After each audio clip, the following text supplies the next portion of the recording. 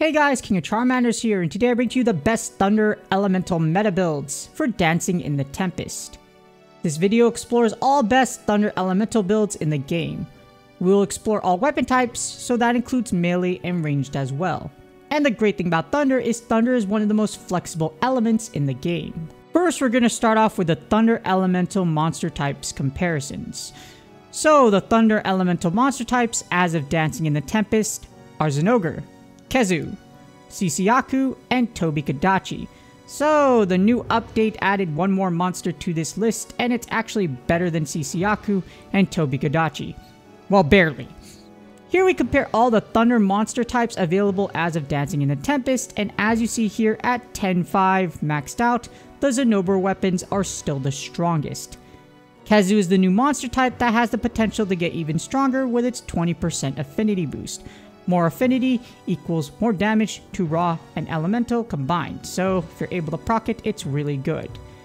However, despite that positive affinity, there is barely a difference between every monster type, so if you already have a 10.5 Thunder weapon built, other than Zinogre, that's perfectly fine. No, seriously, look, it's a 6 to like 8%. Not that much of a big deal. If you have a 10.5 weapon of Tobikadachi and Sisiaku, and you don't have a Zinogre one, you don't need to build the Kezu one, because it's super close, so don't worry about it. Next up, we're going to start off with the melee weapons. This is the Thunder melee builds damage comparison, and here you have Thunder attack level 5 with the melee builds, and these are the top 6. Here we compare the top 6 Thunder melee builds as of dancing in the Tempest. One of the big differences is the Kezu Mill, which is providing Thunder Attack level 2 at grade 6. So it's a brand new piece of equipment, allowing you more flexibility with your Thunder builds. And as you see right here, the top build has Critical Eye level 2. And the only caveat is that it requires a subspecies armor piece. You need the Pink Rothian Mail at grade 6, and it's a subspecies, but it's been out for a while, so if you have the materials to build it, it is the strongest build when you pop that slot in.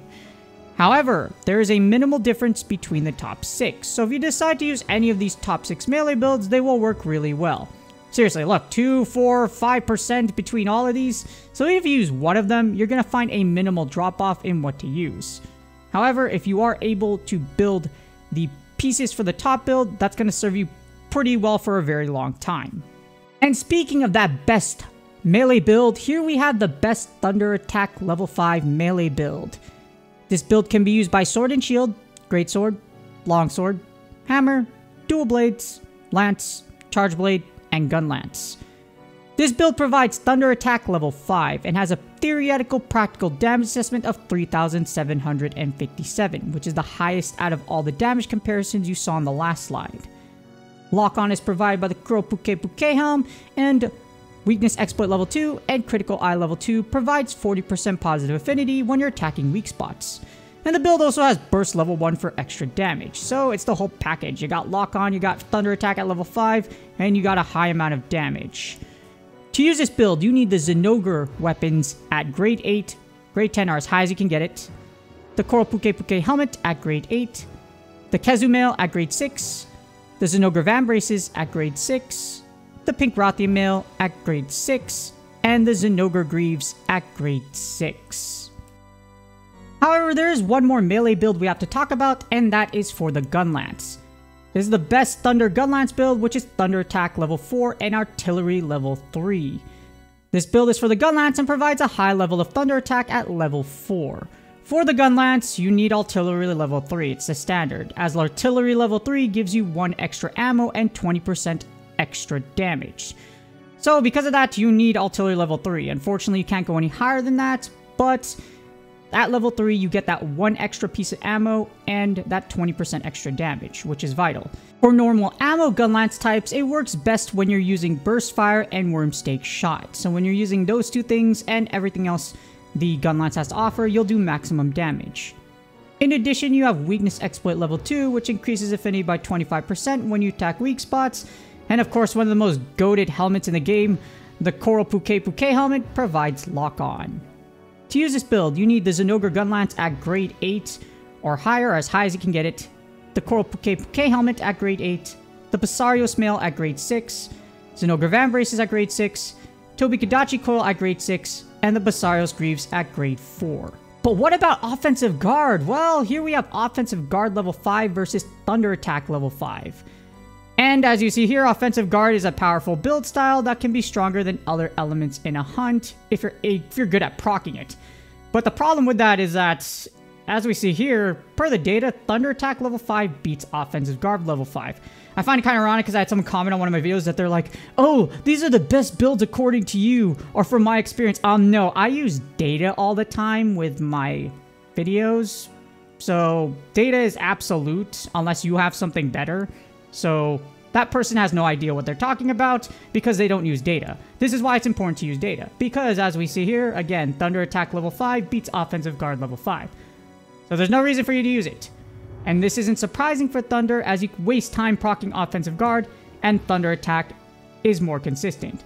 In addition, you have those big monsters like Kushala and Deviljho that take 150% damage from Elemental, so instead of offensive guard, you want to build Thunder attack as much as you can. Next, we're going to move on to ranged weapons, starting off with the Light Bowgun. This is the Thunder Light Bowgun build's damage comparison. And here we compare the top 6 Thunderlight Bowgun builds as of Dancing in the Tempest. The Thunderlight Bowgun is able to get high levels of thunder attack thanks to the recent major updates. We have a lot of thunder attack options here.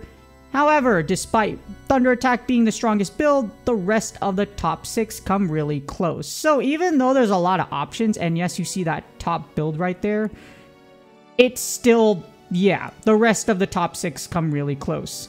And sadly, this is just the nature of the Light Bowgun builds, as Recoil down level 3 and Reload Speed level 3 take priority to maximize damage per second, which is DPS for short. However, as you see for this top build, you're still able to get Recoil down level 3, Reload Speed level 3, and Elemental Attack level 4. Meaning, this is one of the builds where you could get the highest amount of Elemental Attack, along with Reload Speed 3 and Recoil down 3, which is vital for the Light Bowgun. And this leads us into the best Thunder Light Bowgun build. This is Thunder Attack level 4, Recoil down level 3, Reload Speed level 3, Light Bowgun build. This build maxes out Recoil down level 3 and Reload Speed at level 3. And this build has a high level of Thunder Attack at level 4. As you saw in the damage comparison, it is the highest one, and it has some great bonuses, because this build has Evade Extender level 1, which is a great movement skill because it allows you to reposition faster and avoid monster attacks that would normally require one more dodge. Evade Extender level 1, even though it's level 1, is amazing. If you've used it, you know. If you don't, well, it's really good. Along with that, you have Artful Dodger level 1, which mixes well with Evade Extender and takes advantage of Light Bowgun's Perfect Dodge reload buff. If you perfect dodge with the Light Bowgun, you get a +1 ammo, or you reload your entire thing, which is really cool. So, it's really awesome, and that's why Artful Dodger and Evade Extender, again, are a really great combination. To use this build, you need the Zinogre Light Bowgun at grade 8 or higher, you need the Sisiaku Helmet at grade 6, the Palumu Mail at grade 6, Zinogre Vambraces at grade 6, Koropuke Puke Coil at grade 6, and the Azarathlos Greaves at grade 6. Moving on, we have the bow, which is the second of the ranged weapons other than the Light Bowgun. And this is the top 6 Thunderbow builds damage comparison. Here we compare the top 6 Thunderbow builds as of Dancing in the Tempest. Thunder is one of the most flexible elements of the game, and thanks to this, you are able to get high levels of thunder attack with focus. As you see for the top build right here, we have Focus 5 and Elemental Attack level 4. Focus 5 is the standard for Thunder attack bow builds, as this is possible thanks to recent major updates. So you have the Kezu Mail now that can give you a thunder attack, and now you have a whole bunch of other things you could do with thunder bows. However, again, Focus 5 and Elemental Attack level 4 are actually the top one, as you see right here.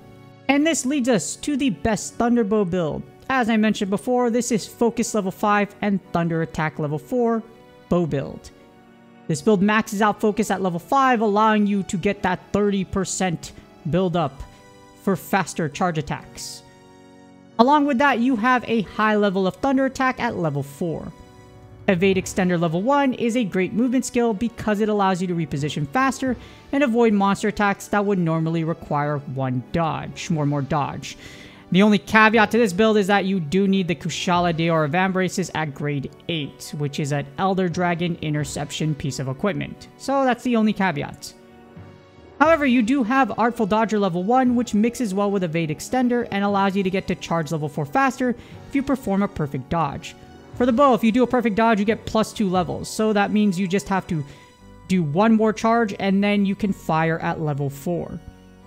To use this build, you need the Zinogre Bow at grade 8 or higher, the Azarathos Helmet at grade 6, the Kazumail at grade 6, Kushala Deora Vambraces at grade 8, Tobi-Kadachi Coil at grade 6, and the Gyratotus Greaves at grade 6.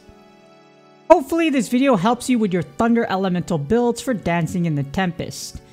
Thunder is one of the most flexible builds in the game and is strong against many monsters in the game, which is really cool because, yeah, there's a lot of monsters weak to Thunder, and there will be more in the future. Well, we have Mizutsune coming up, so it's going to be weak to Thunder. So yeah, there you go.